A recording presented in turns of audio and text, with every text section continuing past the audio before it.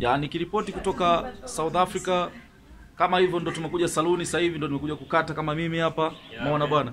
Ya sister wangu Feti hapa na Abu Black ndo anatoa huduma hiyo. Lakini ndo inabidi utoke kama unatoka sehemu nyingine mbali uje ukate nywele hapa. Kwa hiyo ndo kama hivyo, ukiangalia kuna queue hapa imetawala. Umeona bwana, watu wanasubiri kunyolewa kwa sababu hatuwezi kwa na manywele kama hivyo. Kwa hiyo hii ndo kinachoendelea ndani ya South Africa, na ukiangalia kama hivyo ni pako quiet, hamna biashara yote inayoendelea. Kwa hiyo majina yanaitwa KAZIKAZI. Tuendelee tuwe pamoja tuone itakavyokuwa mpaka mwisho. Ya Mr. Abu, unazungumziaje hii swala la corona na jinsi tuko ndani tumefungiwa? Unazungumziaje ukiwa kama mwana East Africa? Maana kwa mimi mtu wa East Africa, kwanza tunashukuru kwanza Mungu kwa kuwa bado tupo hai kwanza na ugonjwa wa corona. Kama unavyoona hapa nafanya kazi nyumbani kutokana na jinsi hatujafungua duka. Yaani ipo lockdown, hatujitanisha lini yani. Unaona bwana? Ndio maana nafanya kazi nyumbani hapa. Alafu na istosha Ramadhani imeingia. Bila kufanya hivi nakuwa hatujui tapata pia daftari kama unavyoona hivi. Unaona bwana? Hapo ndio kwa nafanya kazi nyumbani hapa, watu wanakuja hapa nyumbani. Na pia huduma, yani huduma wa nyumbani kusema waje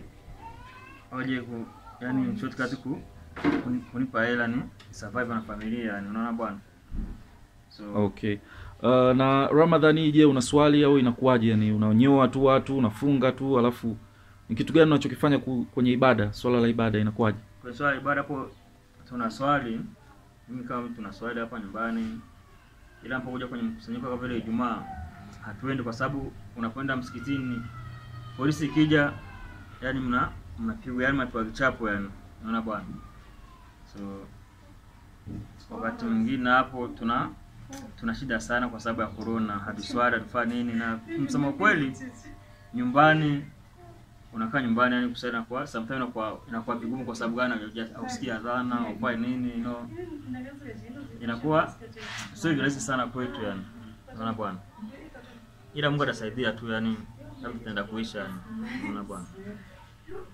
Unawashauri nini wa serikali za East Africa kama nyumbani, unawaambiaje wafanye nini na wachukue hatua gani, na raia pia nao wachukue hatua gani? Unawashauri vipi? Yani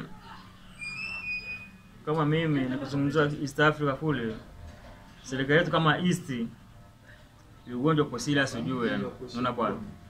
Ugonjwa uko serious. Inabidi kila mara anapoenda wanatumia kitu kama hicho hapa, unaosha mikono. Hicho ni nini? Sanitize. Unaosha mikono unatumia hii hapa, kama una hiyo unaweza kutumia sabuni, mikono yako inakuwa msafi yani. Unaona bwana? Sababu kule kwetu majumba yetu wale ndani hamna vyoo, majumba yetu mle ndani hamna bafu. Unaona bwana? Wetu kila kitu chapitika nje yani. So tuwe makini sana, itadhari kabisa na makundi ukawa watu wengi sana. Unaona bwana? Na vitu tuwe mbali kabisa yani. Unaona bwana? Hapo mwanangu na kitu kingine tunabaki yani tunatisa kwa sababu ya mijengo. Ni mijengo inatesa sana.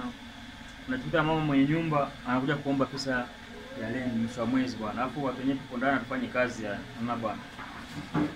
Tukiomba mambo kama hayo government inapozungumza inaweka yani. Unasikia bwana? Inazungumza kuhusu mjengo. Watu usilipi mjengo yani. Kinapozungumza yote hiyo haweki mjengo au nini? Unaona bwana?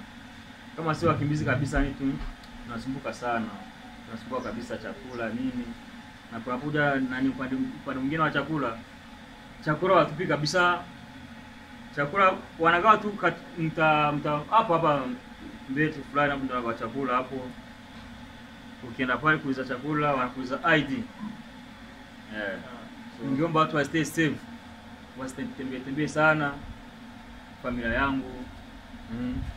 Huko East tunakutoka huko. Yani tunaomba Mungu sana magonjwa yasifiki huko.